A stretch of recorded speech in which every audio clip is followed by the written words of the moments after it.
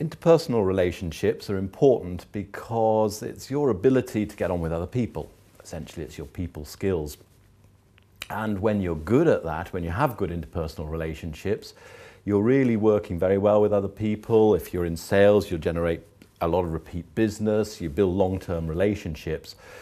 If you're not so good with interpersonal relationships, could be seen as being distant, have few close relationships, you won't stay in touch, you have difficulty actually getting on with people. So you need that balance of getting on with people but not being over the top, not talking too much, not sharing too much information.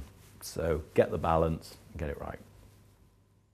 For more information, go to www.highforce.co.uk/free guide.